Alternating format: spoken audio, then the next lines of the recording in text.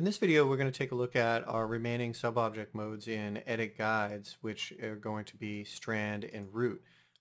First, let's take a look at the Strand subobject mode, which is a great subobject mode in order to get finer detail out of your grooming. So if I just turn off Show End Result and zoom in a little bit, we can see that we kind of have these little vertex ticks here at the edge. And let me just bring this down a little bit. Grab my Move tool. And you can select these and you can move and you can adjust them.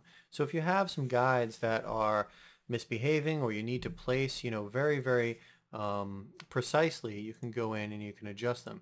And these behave in a really great and intuitive way. As I kind of click and drag them, you can see that they move kind of in this fluid, spline IK way. And that's really the truth of it, is that they are set up with spline IK as you move them.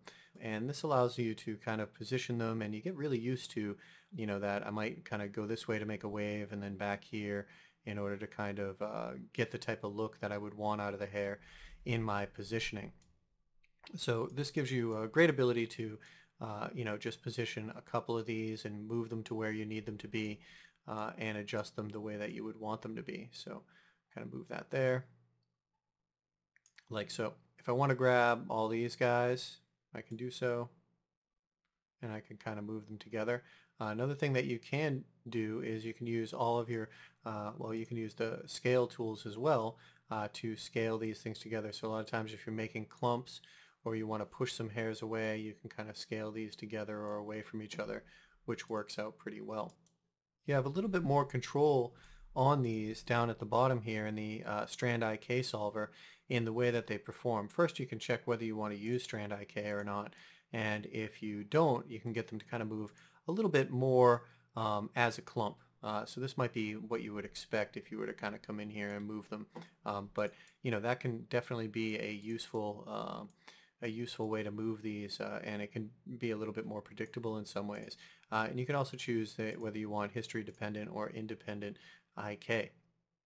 Down here in the control points section, you have even a little bit more control, which I really like to use quite a bit. First is how much these control points kind of influence of the hair. So if I kind of go in, you can see that it's adjusting. The IK is affecting kind of just the end points here when you adjust that influence there. Usually I'll probably leave that at that high value of 1, so it kind of does the entire piece. The next piece, or actually the top piece here, is the position, which is really useful, I feel, because you can grab a bunch of these guys, and of course, you can affect them at the end point, which is great. So you may take these and kind of move them like so.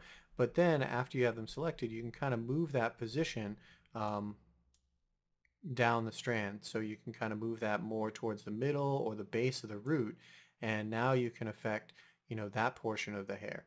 So this is a good way to adjust or make things like buns or things that would need curves in them that are very specific, and just give you a little bit more control over where you can adjust those guides. So you can kind of put those in there. So by using these kind of position points, you can kind of move that along. If I scroll up onto the Strand Operators, you can see there's a place to import splines. There's a braiding tool and a few other parameters here, including this push away from mesh, which is pretty useful if you have these and you have some hairs that are kind of stuck inside a mesh like this.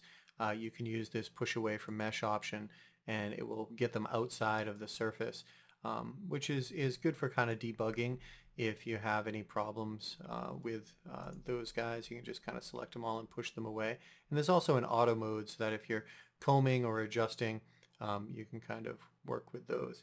Another nice feature that's in here is this adopt from stack option, which will kind of pull down any edits that you might do in the stack. I'll give you a quick example of that here. If I go in and I'll just turn off this piece, but I wanted to use any other interesting max modifier on these hairs. So let's just go and grab a twist. Ornatrix is set up to be, based on max, very heavily. So it can make use of, a lot of the different modifiers, morphers, all sorts of other things like that. So, for instance, I wanted to twist these guys in here.